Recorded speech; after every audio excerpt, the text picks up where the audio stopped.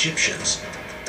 Nostradamus and the Lost Book images all may be pointing to a rare galactic alignment due to occur in 2012. If true, the phenomenon could have an untold effect on the book Earth. for hundreds of The years. next drawing in the Lost Book sequence only furthers now the story. This image has a man holding a sword drawings straight were up made and by down with Nostradamus' again son. one of these Mobius strip patterns making an S. If you're standing in a very clear place on a hot summer night and you look up at the sky, you will see that the Milky Way makes an S across the sky. So this is the great alignment with the galaxy. It's going right up through the center of the galaxy, through the center of this S. He's telling us there's a club destroying the tree of life, so he's telling us that there's a great danger afoot when this alignment happens. Our Milky Way galaxy is flat, with arms curving outward, giving it a spiral shape.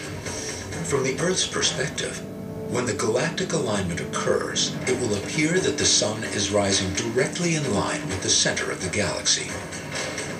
The grim prophecies of Nostradamus that some believe coincide with the timing of this alignment are similarly repeated by an impressive list of ancient cultures. While the specifics from each tradition vary, in general, there's a remarkable consistency between all of these. And whether we're talking about the ancient Vedic traditions of India, or we're talking about the Egyptian traditions, we're talking about the biblical traditions, or the Mayan traditions, all of them say that we are going through a great change. All of them say our lives will never be the same again.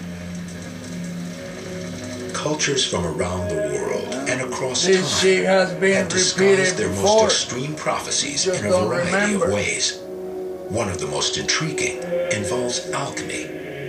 Known widely as the pursuit of transforming lead into gold, it is actually a much broader scientific discipline that uses its own unique symbols and terminology. It is a way of thinking and communicating that Nostradamus is surely familiar with.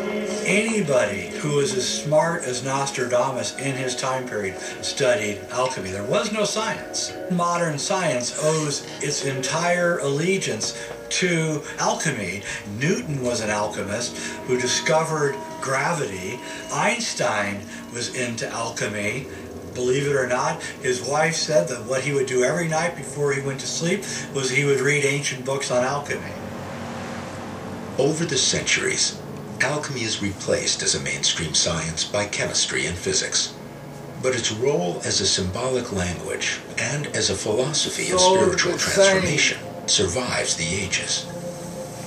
The alchemist is concentrating his mental and spiritual energy into the base elements and trying to transmute them and pull the spirit out of them. Or possibly just scrying a bowl of water to see the future, because that could be the singularity or the miracle that might happen in an experiment that Nostradamus would perform. That water has some kind of vapors. In Nostradamus' time, alchemy remains the primary science of the day. Still, its practitioners ply their trade in secret, hoping to keep its potentially dangerous findings to themselves. It could very well be his experiences in alchemy were one of the reasons why he openly obscured his prophecies, so that he would keep all the idiots of every new generation occupied, and the initiate could go beyond the code and find something else in the obscurity. Rather than metal, we're talking about the metal of spirit. At the beginning of the 1900s, however, a rogue alchemist known only as Fulcanelli publishes a shocking text revealing some of alchemy's secrets and purporting that the legendary Society of the Masons may have used the symbols of alchemy to embed secret messages in historic buildings. Exactly. The Masons are thought to have ultimately given rise to the Brotherhood of Freemasons. Right. While they are primarily a fraternal organization that brings together members with common interests, some share Fulcanelli's view that they are also the keepers of ancient secrets. Yes. And they're carrying on a tradition of knowledge that cannot be put into words. It's symbolic knowledge. I like to say that a symbol is worth 1,000 pictures. That will help us advance. Fulcanelli believes the Masons, who built many of Europe's Gothic cathedrals, use symbols that have alchemical meaning to disguise messages about the manner and timing of a future disaster. Tis the Masons, who built many of Europe's Gothic cathedrals, Look at that reptile. Use symbols that have alchemical meaning to disguise messages about the manner and timing of a future disaster.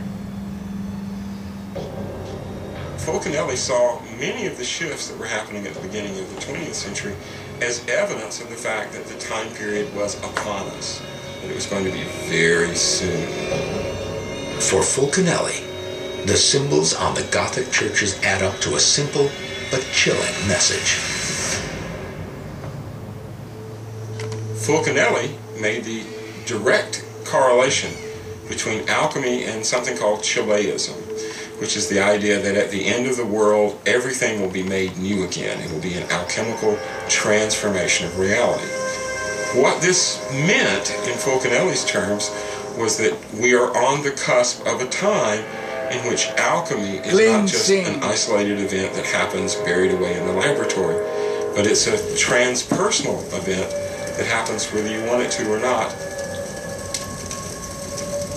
Like Fulcanelli, Nostradamus foretells a time of violent transformation that seems to be eerily reminiscent of the current environmental challenges facing the world. The end of the wolf, the lion, bull, and the ass. No longer will fall upon them the sweet manna. Century 10, Quatrain 99 is a very serious quatrain. It's a very serious prophecy because he outlines many different animals, not just animals, but also certain food plants that we are dependent upon that could go extinct. If we lose those, we're going to be in serious trouble because what else are we going to rely upon in terms of our food? Honeybee pollination accounts for a good third to the half of the crops that we get our greatest nutrition from. If the honeybees disappear, unless we come up with a zillion little honeybee robots immediately, which we're not going to, it's going to lead to crop failure. The honeybee is vanishing because A, of a virus, B, a parasite, C, nobody knows. The same could be said, by the way, for the bat, another one of those unsympathetic creatures that, guess what, eat mosquitoes by the bushelful, thank you very much. So it's this scary confluence of events that all of a sudden these mainstay species, whether we like them or not, they're important to us, are disappearing for reasons that not only we can't prevent, but we can't even understand. You've got the depletion of species that you haven't seen before. You've got extraordinary growing water problems around the world. You've got depletions, fisheries all over. You've got rapid increases in the price of food that you've never seen before. As the food supply shrinks, a lethal chain of events unfolds. It's a known fact that if America stopped exporting food because of a food crisis, immediately 100 nations would go hungry. And that in a year's time, Africa might lose 500 million people to famine. This much I know, that where you have famine, you have plague. Where you cannot feed people properly, they become more susceptible to disease. And when you have disease, where people cannot do the work that they need to raise and transport the food, you have famine. This cycle of disease and deprivation, if unchecked, could lead to the type of instability that can sweep the globe. When you have that, you inevitably, sadly, have wars and governments fall and the domino effect. That's what I'm most worried about beginning in 2012. If this domino effect is not averted, there could be